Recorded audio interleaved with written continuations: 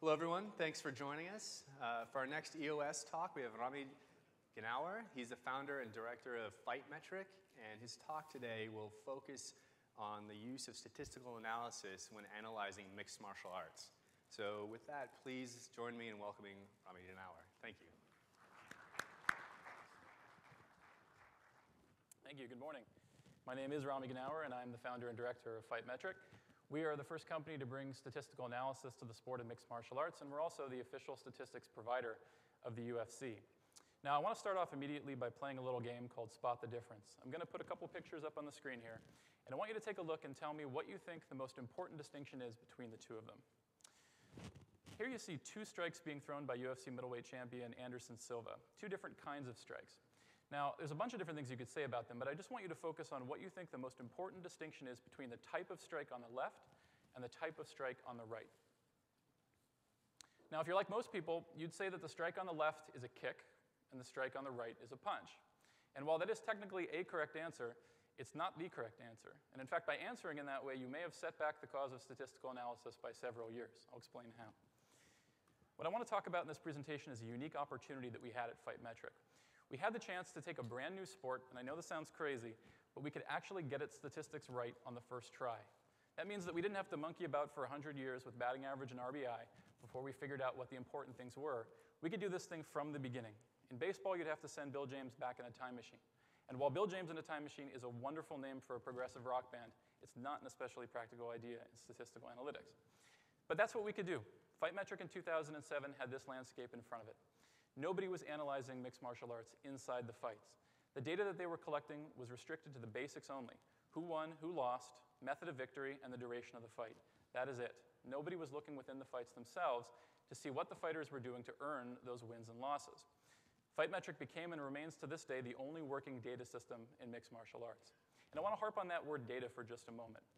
The temptation in this case is simply to start counting things. Watch the fights, count the number of activities the fighters perform, and then display those numbers to people for their consumption. But that's not what FightMetric is all about. There's a huge difference between data and numbers. You see, numbers is what I'm trying to teach my daughter, but she's only 1. Yes, 6 is a greater number than 4. But that doesn't tell you anything about value, and it doesn't tell you anything about effectiveness. We have to understand more about these numbers to turn them into data: 6 what and 4 what. If we're talking about units of currency, for example, it could be 6 pennies and $400 bills, in which case the 4 is much more valuable than the 6 is. So merely telling me that one fighter landed 6 kicks and the other one landed 4 punches hasn't actually told me anything at all. We have to get deeper into the understanding of the sport before we know what these numbers represent. We need data, we need it to be hard, and we need it to be actionable. So the first thing that we had to do with FightMetric back in 2007 is decide what it was that we were actually going to track within these fights. So we came up with a data taxonomy. That is a hierarchical ranking of the statistical categories from most important to least important. So if we come back to our two pictures again, what is the important thing about these strikes? What are we going to track about them? What is the taxonomy? Well, in 2007, the conventional wisdom looked like this. It held that the most important facet of a strike is the result, whether it landed or missed. Next comes the type of strike, whether it was a punch or a kick, like we saw in the pictures.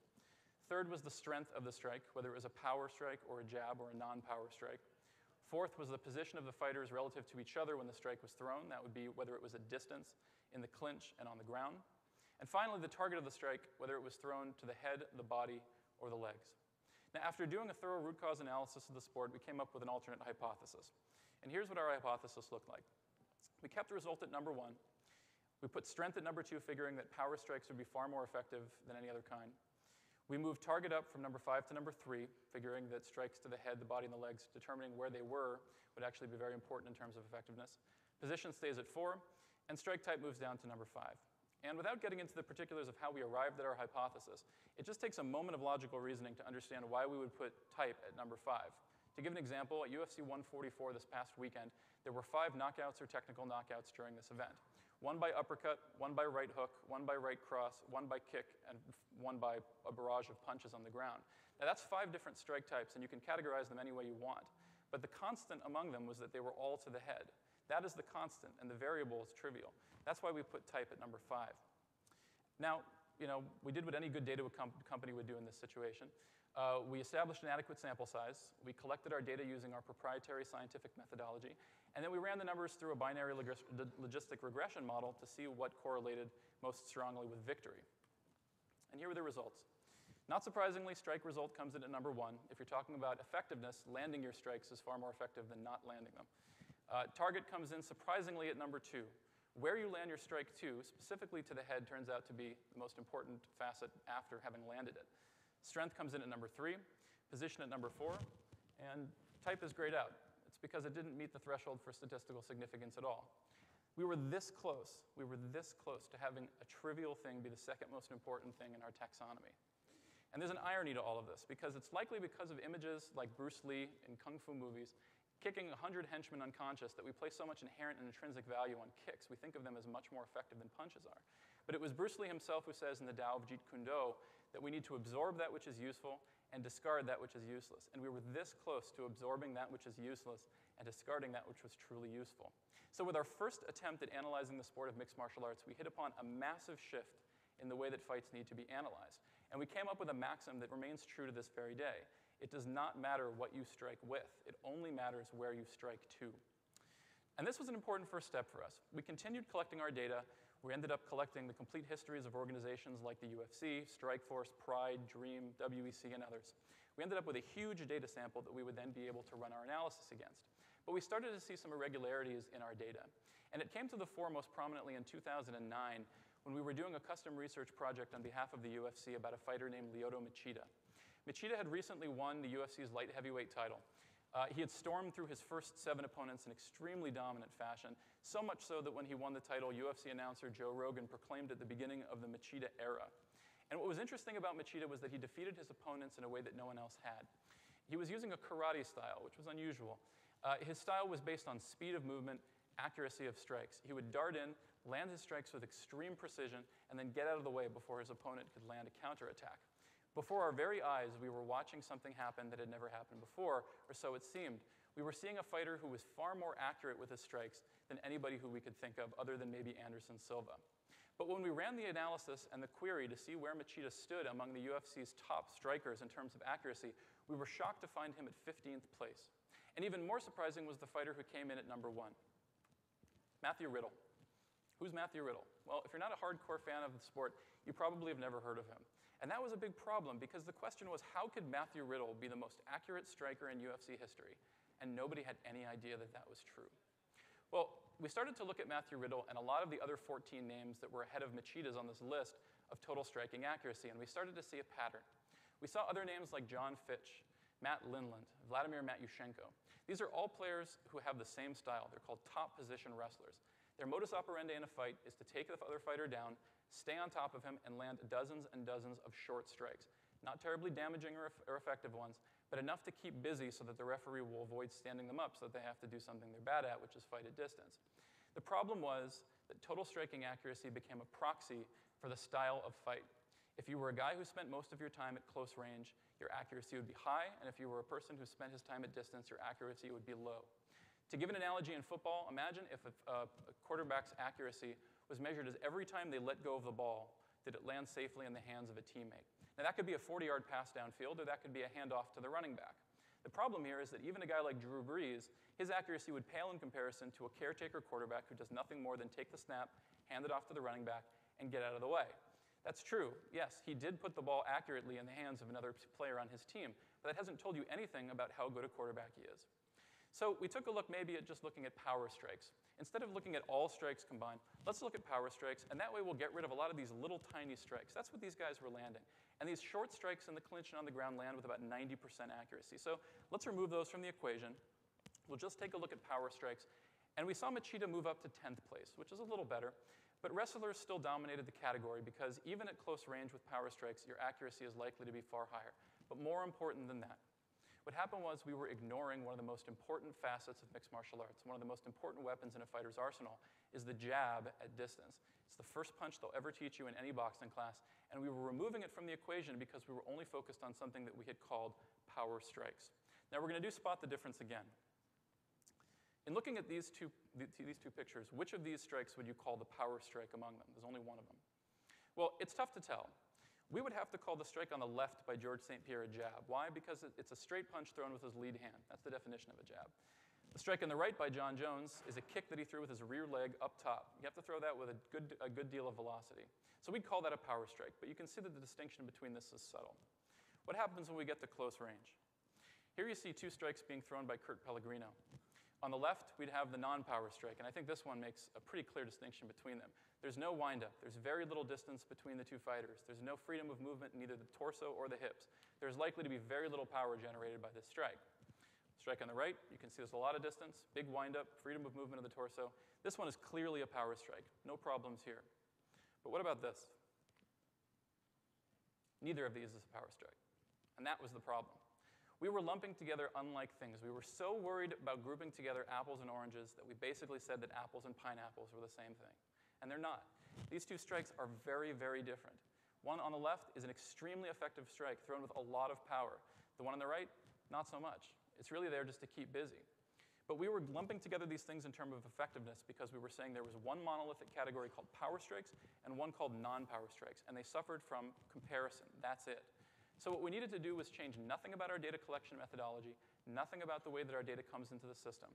The only thing we needed to change was the grouping of our data. In baseball terms, we needed to create a new split.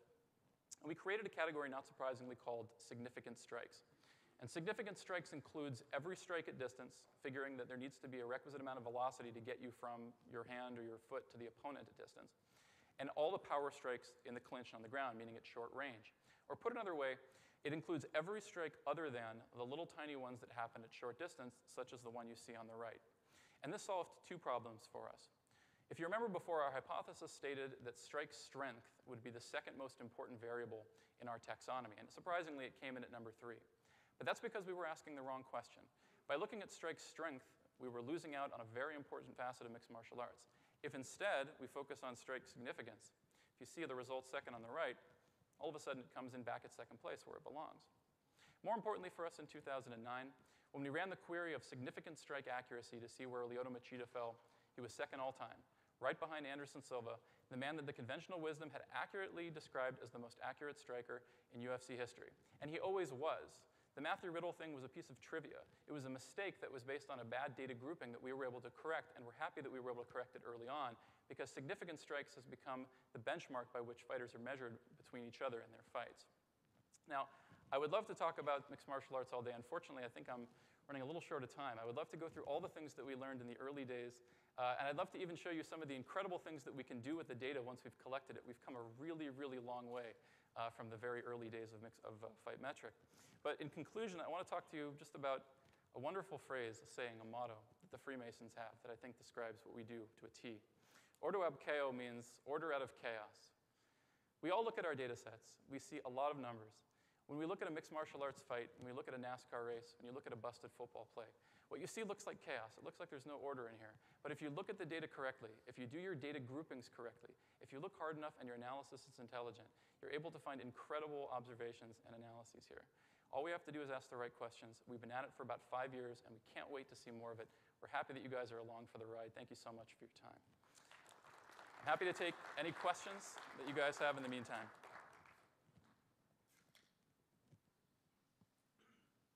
My question regards body blows. Basically, what is the corollaries you guys saw between blows to the head and blows to the body? If there is anything that led to a certain amount of body blows that would create a similar thing to the head blows that lead to most knockouts. It's a really interesting thing when you talk about guys who mix strikes. That is, they mix up their targets. What we found is that at an individual fight level, there's not a lot of correlation between strikes that are not to the head and effectiveness. But what we also found is that fighters who mix up their targets, as in they're not strictly focused on the head, are far better than fighters who just concentrate on that one location. And what it means is you have to lower your predictability. If everybody knows coming into the fight that you have one task, and that is to just hit the other guy in the head, it's a lot easier to defend. So even though those body and leg strikes are not terribly effective when it comes to ending fights, and they don't end very many of them, the fact that the opponent has to worry about you hitting them there turns out to be extremely important when it comes to the effectiveness of a fighter. Very interesting outline of the history. What was the biggest debate you had in terms of coming to the significant strike metric? What was the biggest argument your group had about what constitutes significance in distance, power, and how you assess that from the data? The biggest debate we've had is what to call it. honestly. I know that didn't answer your question. The problem with calling it a significant strike is that no one really understands what that means. If anyone has a better idea for what we should call this category, please tell me afterward. Even at this late date, I'd be very happy to change the name of it. But the question comes down to our methodology. When we say that it includes all strikes at distance, well, that's easy because distance is something which you can measure. And then it comes down to power strikes in the clinch and on the ground, the ones that are at short range. That's difficult to measure, but we try to distill it as best we can, and the only way that we score our fights for official record-keeping purposes is through the use of slow-motion replay. You cannot do this in real time. I really, really wish that we could. If we could score it in real time, it would solve so many problems for us. I would love to score in real time. I'd also love lower cholesterol on a pony, but I'm not going to get any of these three things. So that means that we're stuck using slow motion until somebody comes up with a way for us to do this another way. Once we're using slow motion technology, we look at a bunch of different visual cues, and we can figure out what constitutes a power strike with consistency. Hi, I'm wondering if you can comment on judging. And there's a lot of things I could ask, but maybe just generally, there's bias, and a lot of people think that judges aren't always right. And how do you calibrate your system? How do you think about what truly is an effective strike or not when your result that you're measuring, a win or loss or a round, who won a round or a match, may be biased or flat out wrong? Yeah, we ignore it. That's the answer. When we did our analysis, when we looked at correlation with victory, we took decisions out of this entirely. We said we can't trust a single judge. We don't know any of them. We don't know if they're right. We don't know if they're wrong. So let's just remove this out of our data set, and we'll take a look at what happens when fighters actually finish their fights. Because at that point, we know who won and who lost, and it was definitive. Now, obviously, there are some exceptions in there where it may have been an early stoppage and so forth, but by and large, we can trust the data because we know that the fight ended. When the fight goes to a decision, we have no way of knowing a priori whether the decision was a good one or a bad one. So we removed it from our data set. So what you see here, the reason why we call this effectiveness, is because the only way we know that a fighter wins this fight is if he actually takes it into his own hands and finishes it. One other question regarding submissions. What are you guys doing as far as the research into body positioning for certain fighters that can get down on the ground or get in the clinch and get into a position to submit another fighter? What's your research been telling you there? Well, we take a look at the value of the positions themselves, and we don't look at it from a submission versus non-submission perspective. We want to know is, what is the value of, let's say, mount or half guard? You can do a lot of things from those positions. From half guard, you can do some submissions. You can also land some strikes, but more importantly, you can get to a better position. So the value of something like a half guard, which is not especially dominant, may be that it is a way station to a better position. So our research would show us that there is a continuum of positions that goes full guard, half guard, side control, mount, and back. That's it. If you want to go from left to right, that is getting from worse position to better position. What you do with that position, that's what defines effectiveness. We have something which we call our total effectiveness score. It's something which stands in as a proxy for judging, even though it's not based on the same criteria as the unified rules are. But in doing so, we also give credit to people for achieving these positions because they are able to do effective things with them. Okay, thank you so much.